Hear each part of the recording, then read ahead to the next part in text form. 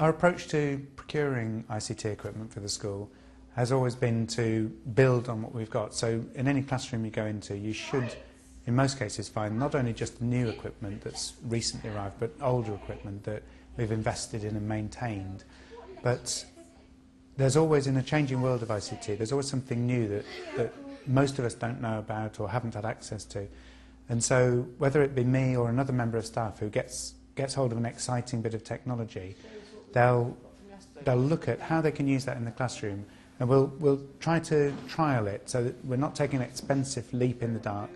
We're trialling it, and we do see ourselves as a research school, basically, and if it doesn't work, that's okay. We don't see that as a dreadful slur on the person's reputation. It's a positive step forward. We now know not to move down that line. In most cases, of course, thankfully, exciting technology does work in the classroom, and we move forward with it.